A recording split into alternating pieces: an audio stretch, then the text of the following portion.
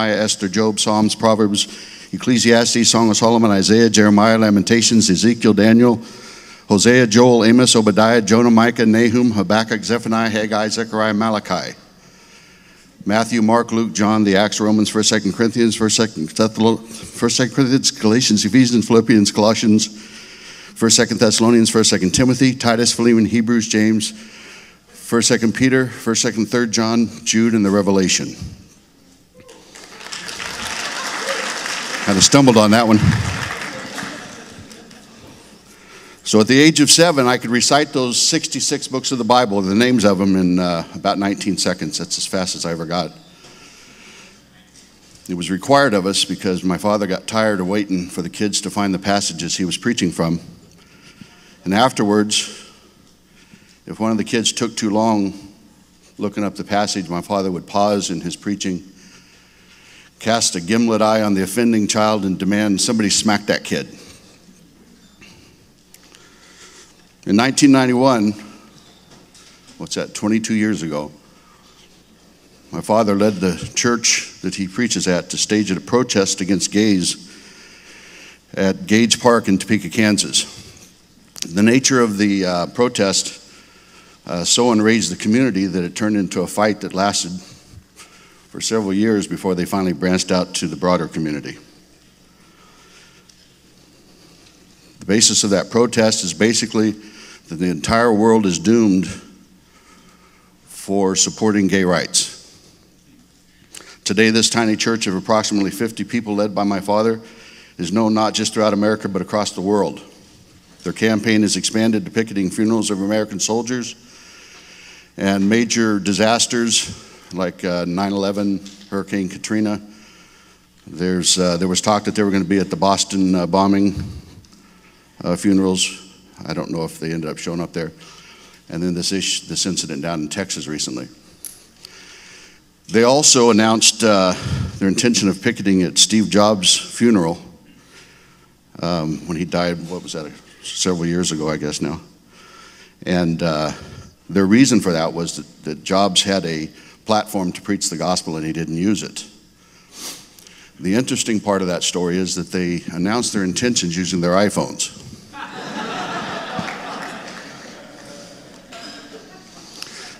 And another side note, one of the Ku Klux Klan's websites put right on the front cover that they added a disclaimer that they denied any involvement with the Westboro Baptist Church or any support for it. So now they're more radical than the KKK. Most people coming into contact with them for the first time, I imagine most of you here have had several opportunities to see them. Generally, the reaction is to stare at them in stunned amazement. But for me, it was a natural progression from the things that I saw and experienced when I was growing up there. My father's theological message was fed to us from infancy. We had a blackboard in the dining room, and there were verses on it. We had to memorize those verses. We had books and records with stories of the violent New Testament stories. They were prolific throughout the house. And then there was this sign that sat in the vestibule of our church the entire time I was there. Had a corner broken off of it. I don't know where it was originally being used, but the sign had a passage from the book of Hebrews that said, "It is appointed unto men once to die, and after this the judgment." So this is the nature of the message that we were getting as we were growing up there. We literally were in the church pew from the day we were born, twice on every Sunday. And I recall about the time I was 8 years old, I was sitting in church one Sunday evening and my father was preaching about hell and eternity and the worm that eats on you never dies. And as I was wont to do often when I was listening to my father, I kind of went off on my own tangent and I started thinking I'm going to get my mind around this idea of eternity. So 8-year-old mind, and I'm trying to think as far out as I can imagine in my mind, and then I double that and then triple it, and pretty soon I'm in tears because it's a terrifying thought. And it was at that point that I realized that the walls, the emotional and fearful walls were already being built in my mind. So tonight I want to take you on a journey. This journey starts with the doctrines of my father's belief system and how his interpretation of a book impacted the minds and hearts of his wife and children, and eventually much of the world. Then I want to tell you about my own beliefs and how in these past 35 years I found a way to subdue the voices and the ideology of my past with reason, understanding, and a deliberate rejection of ideas that are harmful to other humans. My father's a self-styled primitive Baptist. He adheres to the teachings of John Calvin. Most of you here know John Calvin, heard of him? It's a branch of the Protestant Reformation that kind of removes itself from all of the other branches because Calvin had what he called the tulip doctrines: total depravity, unconditional election, limited atonement, irresistible grace, and perseverance of the saints. And underpinning all of this is this idea of absolute predestination. And absolute predestination posits that in the council halls of eternity past, an all-knowing, all-powerful God made the decision which people would be born and die and go to heaven, and which would die and go to hell for eternity. It appears completely arbitrary to humans, but it doesn't matter because humans are irrelevant because they're dead in their trespasses and sins. So from this foundational belief, over the years, my father developed a complete belief system that he argued was the only accurate belief system in the world. It's important to understand this whole notion of absolute predestination and the ideas that spin off from it. An example of the argument that, one of the arguments that comes from that is he was on the radio in Southern California in the mid-1990s on a Christian talk show. And the fellow that ran that talk show was a popular Christian advocate at the time. His name was Rich Bueller. And he's challenging him on the fact that my father didn't have any adherence to his faith other than his immediate family. And my father said, well, that's not the test. The test is fidelity in preaching. All I'm supposed to do is preach, and then God does the saving. He used to say all the time in church, if God don't want you, we don't want you. So Bueller says, well, what about this passage in the New Testament that you'll know them by their fruits? And there was a pause in the discussion, and my father uttered this profound, debate-ending theological imperative that is the cornerstone of their religion. He said, well, Rich, you're just wrong. We were taught that the only true Bible was the King James Bible. I remember for years I wondered, why was he so adamant about that? And I realized later that it was because he had done so much parsing of the words of that particular Bible that if he allowed any other Bible to have any kind of legitimacy to it, his whole theology would fall apart quickly. Every thought and deed in our lives were laced with moral implications. Every decision was a decision for or against the will of God. We were not to be of this world, but separate from it. Look at what the world does and assume that it's evil. We were separated in every way that my father could figure out to do it. When the classrooms were celebrating Christmas or singing Christmas carols or whatever, then we had to leave and go down to the library. That was all part of that idea that we had to be separated from the rest of the world, that it was an us versus them mentality. And then we were required to perform better than anybody else. Not so much because of personal accomplishment or a sense of pride, but to prove that we were different, that we were, in fact, God's chosen ones. Childhood indiscretions took on profound implications that reverberated down the halls of eternity. When we misbehaved, our father would rage for hours that we were sons of Belial, workers of iniquity, pawns of Satan, sinning against the Most High God. These were for childhood indiscretions. We learned that our hearts were deceitful, desperately wicked, that we were inherently evil with no good in us. Our education about the world was profoundly colored by this fundamental message. But one of my earliest doubts that I was growing up there was the question, If the Adamic race is so thoroughly cursed, why is it that we turn to the writings of members of that same race to find our salvation? From behind the pulpit, our father raged every Sunday. He'd build up a straw man about this organization or this ideology or this individual, and then he would tear it down. He taught us that since God hated him, we had to hate him. One insidious consequence of this practice was to ingrain in our minds that the very tools of discernment that we're born with are evil. We learned not to trust the process of reasoning, as it would raise ideas that contradicted the one truth from God. If a reasonable idea surfaced, but it was contrary to the ideas that we'd been raised with, we were taught to challenge it and to fear it. For years, this was a profound barrier for me. As I tried to evolve and define the world as I saw it, I continually rejected or minimized fundamentally sound ideas for fear that they were spiritually evil. But there was another aspect of growing up within the walls of Westboro. Any violation of Fred's rules put you at risk of being beaten or ostracized. When I was a child, we heard constantly in the pulpit that if we left, if we ever made the decision that we weren't going to be in that place, that we'd be cut off. And it was kind of it was difficult to get your mind around that as a child. I mean, you understood that the threat was there, but to really understand the consequences, years later, after I had been gone for a time, I realized that you start developing these phobias. You no longer have this support system with you. You don't have the financial or the moral support, and you start asking questions. You know, what was wrong with me? Why did an idea that I had in my head cost me so much?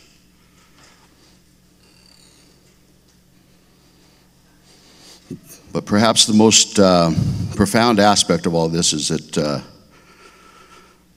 after 18 years of hearing this message, you are convinced that that God is waiting at the gate to smite you, and that if you leave, that your protection from God's anger is no longer there. So you go through life wondering why he chose you for this particular fate, and when is he going to strike? How much is it going to cost you? And then you're going to die, and you get it for eternity. So I mentioned a minute ago the risk of being beaten. Violence was a fact of life in our home. When I was about to the age of reason, my father made the decision that he was going to go back to school and get his law degree. And he had that responsibility as well as the large family. I think there were 10 of us at the time, and his wife. So we ended up getting hooked on amphetamines, and then he started taking barbiturates to come down at night, and it turned him into a really violent, dangerous person. But he managed to get through law school, get his degree, and but after a couple of years, he ended up with ethics charges brought against him, and he got suspended from practicing law for 2 years.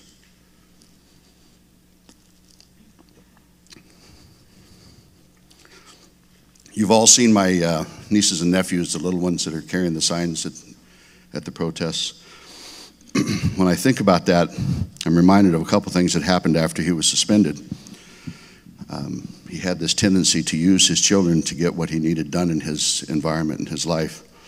So he made the decision that we would start selling candy, ostensibly for the church to buy a new piano and organ. But after a couple of years, people started asking, you know, when are we going to buy that organ?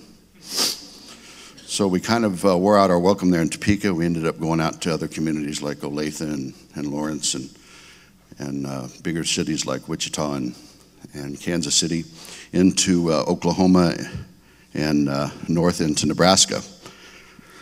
And one of the other things we discovered during this process is that people are a little freer with their money when they've had a few drinks. So on Friday and Saturday nights, we would be peddling chocolates for the Lord in the bars around town. And the strippers would be performing just a few feet away. Now, I'm not complaining about the scenery, but it did give rise to some questions about the consistency of my father's message. And then on the first anniversary of his suspension, I came home from school, and my mom was sitting in the vestibule of the church, and my brother Mark was standing there rubbing her back, and she had a stocking cap on her head.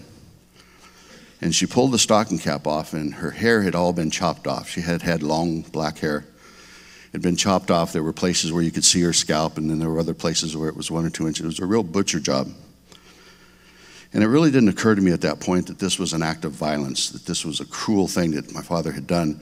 The thought that I went to immediately was this, what I'd heard my father preach so much about, 1 Corinthians 11, about the hierarchy of authority from God to Christ to man to woman, and that women were to be in subjection to their husbands. And they were to demonstrate that subjection by having long hair and having their heads covered in church.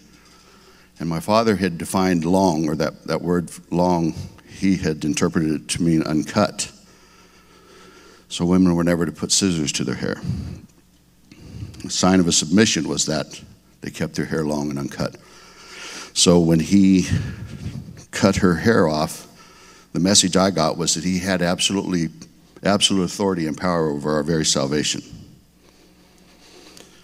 Women were second-class citizens in the church and our family. My father proclaimed that adamantly, with no room for compromise. The Bible was clear on the subject. Eve had been deceived by a snake and was therefore the weaker vessel.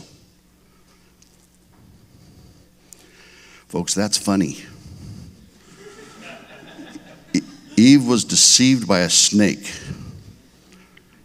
and therefore all women are the weaker vessel. It's amazing to me that we don't just laugh about that when we hear that, but that's part of what's in our culture. That's the ideology that we've been raised with. So it doesn't seem so weird, but folks, that is weird. Paul bolsters this misogynistic attitude in a lot of the letters that he wrote in the New Testament, that women are to be in subjection to their husbands. And my father assumed from that he had the right to bring her back into subjection if he felt that she had strayed. Yet when he turned his instructive fist on my mother, I instinctively felt internal conflict. For me, it was intuitively wrong that a man who was 6'2" and 250 pounds had the God-ordained right to beat a woman half of his age. The question for me was, how could the creator of the universe justify that? During this debate that just happened, I was really struggling with that whole issue, because on the one hand, they talk about how God brings order, brings justice. And I can guarantee you, folks, that's the last thing in the world I saw growing up in that situation. But his so-called discipline didn't end with our mother. He was a strong believer in spare the rod, spoil the child. He had a barber strap, and the last 3 or 4 inches of it had been so worn down that when he would spank the child, it would whip around and tear the skin off the hip. But he got tired of that, or didn't think it was effective enough, so he started using a Maddock handle. It's a 4.5 foot piece of wood with about a 13, 14 inch circumference at the business end. And he would swing that like a baseball bat when he was beating the kids. Oftentimes when he was beating us, it could last 2 or 3 hours, depending on how much of a rage he was in. He would start by beating the kid physically, and then he would yell and scream for a period of time, and then he'd go back to him with the Maddock.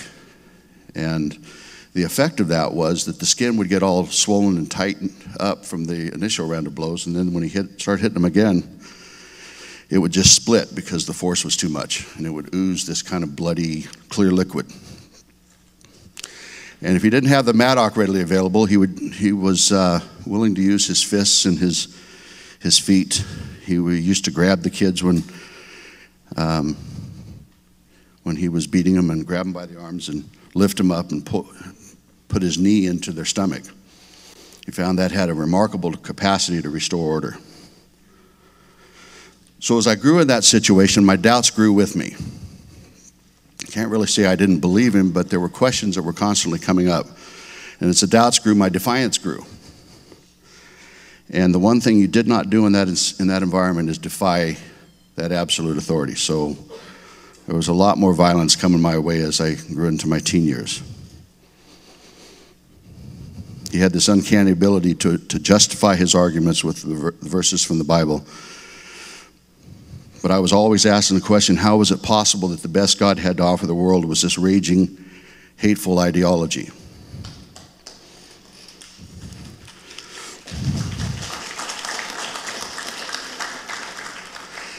Even as I wrestled with the faith of my father, there was a large part of me that had accepted his pronouncements about who I was and what was going to happen to me.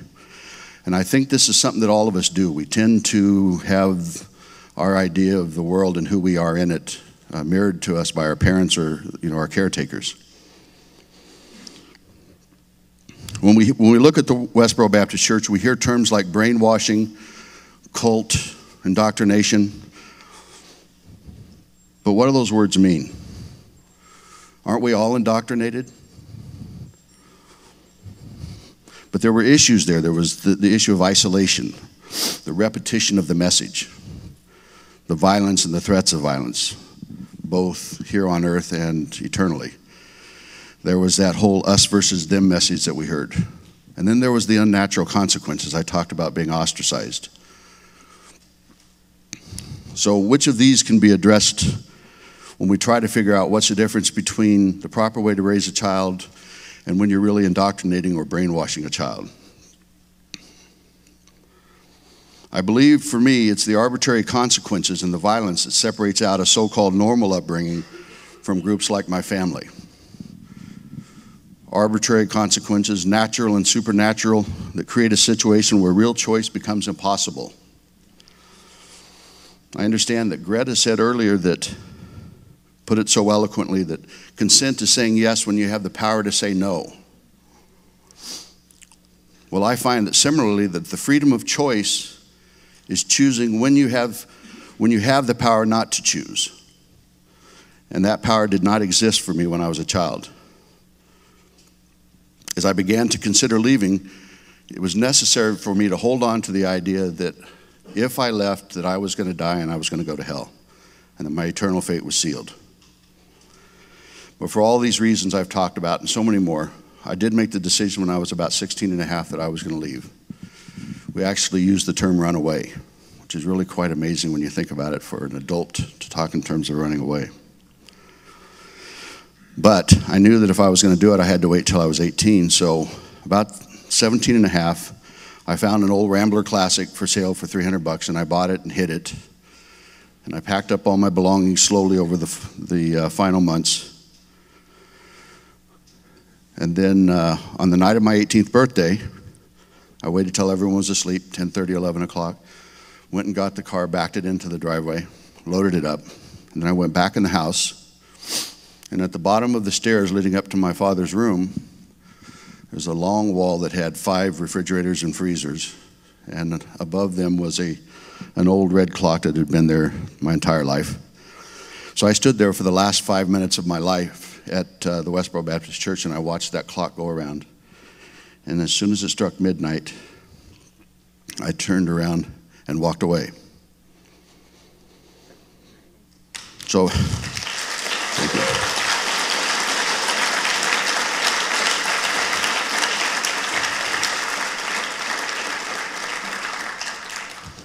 It took me about 5 years to get my life in order, fits and starts, 2 steps forward, 1 step back, and I finally moved to Southern California in 1981. And I met a woman there. She had been married before, so I knew that if I was going to marry her that I would be labeled an adulterer, but I figured by then I had done enough damage with God, so one more wasn't going to make much difference. So I asked her to marry me, and we got married in 1986, and a month later she told me she was pregnant. And another fear that I'd always lived with and had never talked about was, well, I shouldn't really call it a fear, it was just an assumption that I'd made that because I had left, that I wasn't ever going to be able to have children because my father had made it so clear that children were a gift from God. And since I was hadn't found God's favor, that I wouldn't have kids. So when she told me she was pregnant, there was initial excitement, and then there was instant fear, because I was satisfied at that point that God was going to figure out some way to punish me by killing that child before it was born. So when little Tyler was born in June of 1987, it was about the closest thing to a miracle that ever happened in my life. And then 18 months later, we had twins.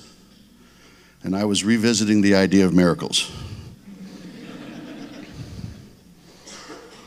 My world shifted as I took on the job of raising these 3 young miracles. And I was determined that they would know love and inclusion, that they would never doubt for a moment the unconditional love of their father. At the same time, I began to ask questions, because I'm having all these feelings and all of these emotions and thoughts and ideas about these children that are mine. And I'm thinking, how can a person feel this way about another human being and treat them the way our Father treated us? So then naturally your mind goes to, there's something wrong with you. So I went to a counselor. I found a counselor with a theology degree as well as a psychology degree. We spent about a year together and went through about a 2-year theology course with all the books that he was having me read. And I was able to start unraveling the hypocrisy of my father's religion. And then I joined a local evangelical free church because I thought it was necessary to make sure that my kids felt a part of the community. And I wanted to find this kinder, gentler God of Christianity. So I prayed night and day for a sign that this God was there and that he cared. His silence took me deeper into the theology. I became an outspoken apologist for Christianity by day, but at night I still worried and fretted. I spent sleepless, anxious hours playing violent confrontations over in my mind with my father as I tested new ideas, but could never quite grab a hold of them and make them my own. My depression got worse. I went back into counseling and I was diagnosed with PTSD. He advised me I should go into a mental health hospital. I spent 2 weeks there and left there satisfied that the only way I was ever going to deal with this problem was to forget it, to ignore it. So I went back to church and Bible study. And then over the next 10 years, several events happened that kind of highlighted where I was going in my journey. In 1994, it was Christmas time of 1994, and I had my 3 children with me, and we'd stopped at a Pizza Hut to get dinner. And as we waited in the car for our order, Christmas carols are playing on the radio, and Tyler suddenly asked me about Jesus. So I thought that I had spent enough time and had enough understanding about who this kinder God was, that I would explain it to him and that he would embrace it. So I started talking about heaven, this wonderful place that we all go to, and suddenly Tyler interrupted.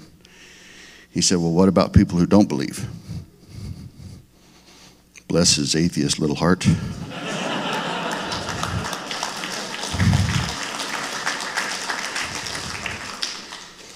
So I told him, well, kind of caught me off guard. I said, well, actually the Bible says they go to a place called hell. And he said, well, for how long? And I said, for eternity. And he said, well, how long is that? And I said, well, that's forever. And he started crying. And then the twins started crying. And then I started crying. So I went home and talked to my wife, and I decided I wasn't going to send the kids to church anymore. I wasn't going to take them there anymore. And I turned my...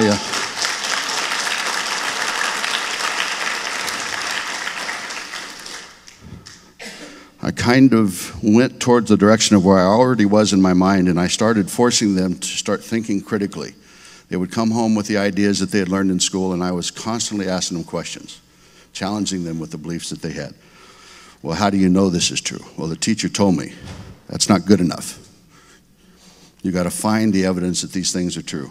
Start asking questions. And in that whole process, as I'm telling this and teaching this to my kids, there was a still small voice in the back of my mind saying, physician, heal thyself. So I started taking it more seriously and challenging September 11th happened. We lived in a small city at the base of Saddleback Mountain in Southern California called Rancho Santa Margarita. And there was a young lady who went to school with my oldest daughter, my stepdaughter, named Lisa Frost. And she was a recent graduate of Boston University, and was flying home to visit her family before she went up to the Bay Area to start her new career. And she unfortunately was on that second plane that went into the World Trade Center. So I'm watching all of this going on. I'm listening to my family. I'm listening to the news. And I'm looking at this situation where someone did something horrific based on faith. Killed over nearly 3,000 people. And I was stunned to discover that our response to it collectively was to turn to faith. And I had an epiphany at that moment, or at some point in that process. And then in 2004, I picked up a book, and I think it was probably the first time I'd ever picked up a book that wasn't written by or in support of Christianity. And it was called The Science of Good and Evil, written by Michael Shermer. And I can remember so clearly, I was lying in bed reading this book, and I literally jumped up and ran downstairs. I'm just ecstatic, and I'm yelling at my wife, you got to read this. This is what I've been saying. This is what I've been thinking my whole life. And she kind of looked at me funny. So I go to my best friend, Maria, and I said, you got to read this. This is the evidence. This is the proof that there's another way to consider all this. And Maria said, well, you're just saying that because you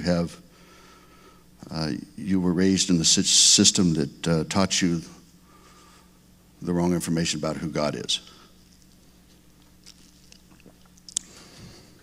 I reject that idea, folks. I think that ideas should stand on their own. Actually, Matt talked about that himself. I don't really care what my past is, what my experiences were. You can say that my experiences did lead me to being very motivated to find out the truth about some of these questions. But the ideas stand on their own. It doesn't matter where they came from, who believes them. The ideas stand on their own.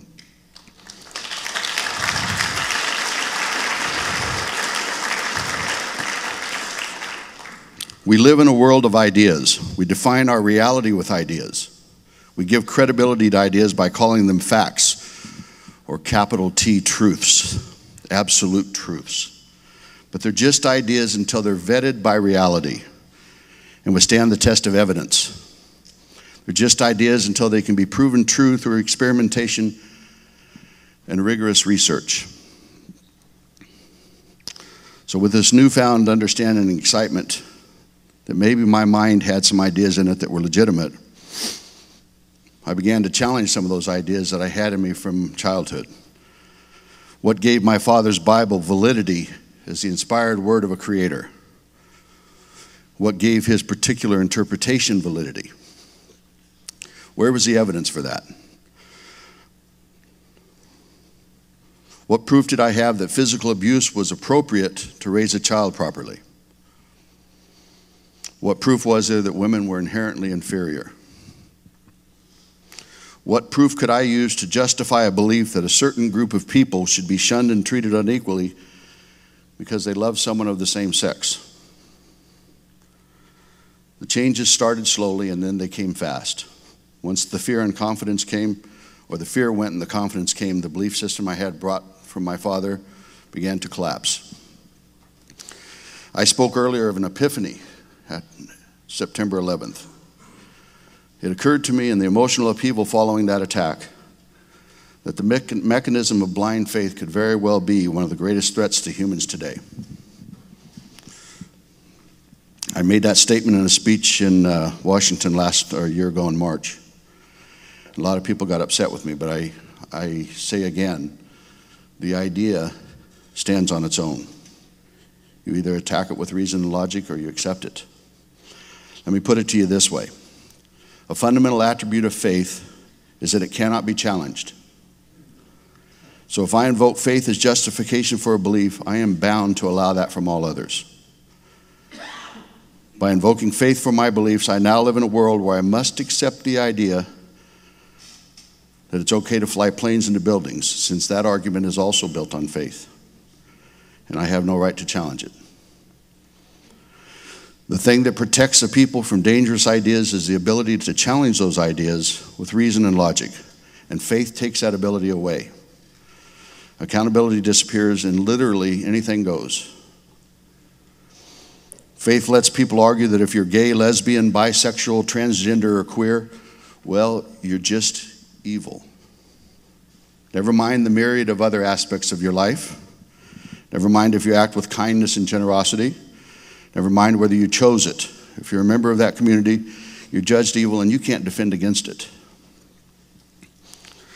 I say if you can present a valid argument against this idea, then do it, or you have to let go of your faith and start using your mind. Let go of your hatred and prejudice and start treating people with justice. Let go of your biases and make your decisions about others based on their actions, not your unchallenged faith-based beliefs. I've heard prejudice defined as an attitude looking for evidence. When I consider the arguments that my family raised with their signs, I think that's just about a perfect definition. God hates fags. My father calls it a profound biblical truth. Maybe he's right. But instead of cowering, I think we should ask the question, what does that say about the Bible?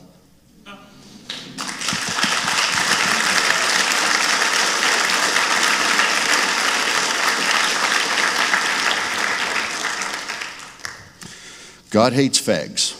What does this really mean when you challenge the notion of a supernatural being? What would the sign read in that case? The real world evidence suggests that there is no deity involved in the natural disasters that occur or the violence that occurs in this world.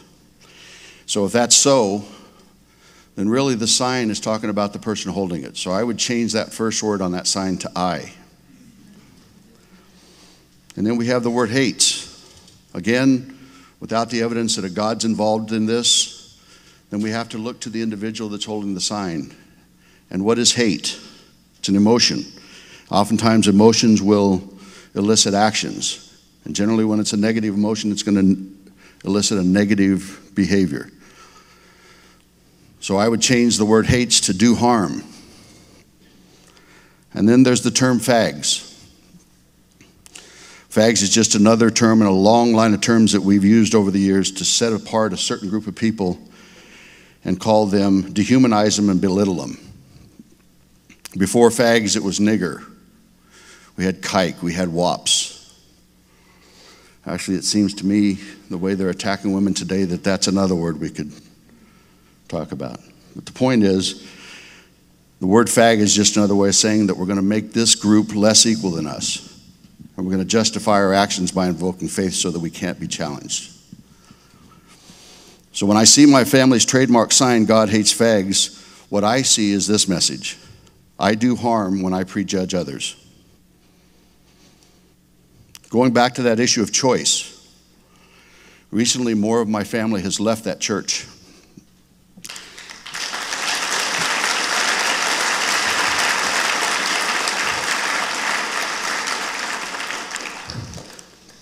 I blame you people.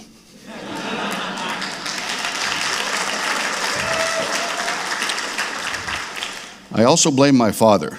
In his search for God's grace and acceptance, he put those young people out there on the streets and he exposed them to you. No longer isolated in that sterile environment, some have been affected with reality and couldn't ignore the symptoms.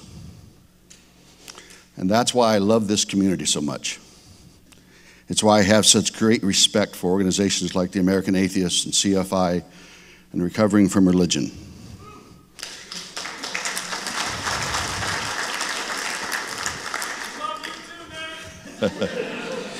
Individuals like Chris Hitchens and Greta Christina, and can we put our hands together for Matt Dillahunty? That was amazing.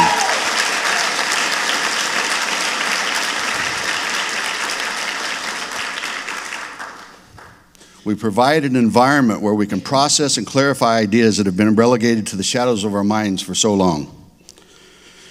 They provide real solutions and support for those searching for the right answers to critical questions. The very best thing that this community can do as a whole is to identify those resources that we have and support them financially. My family preaches a message of hatred. Their ideas tear down, insist that we abandon hope. The only proper response is to build up, restore hope, and to love one another. Ideas, ladies and gentlemen. Let me challenge you with a new idea, a simple idea. Faith is not a virtue. It allows evil to flourish unchecked, and it is the justification for too much hatred. So let me close with this final thought. Bertrand Russell, in his later years, was asked by someone in an interview what he had learned in his life and what he would like to pass on to others about what he had learned. And he replied with these words: I should like to say two things, one intellectual and one moral. The intellectual thing I should want to say is this: when you're studying any matter or considering any philosophy, ask yourself only what are the facts and what is the truth that the facts bear out. Never let yourself be diverted by either what you would like to believe or what you think would have beneficent social effect if it were believed, but look only and solely at what are the facts. That's the intellectual thing that I should wish to say. The moral thing I should wish to say, I should say love is wise and hatred is foolish. Thank you all very much.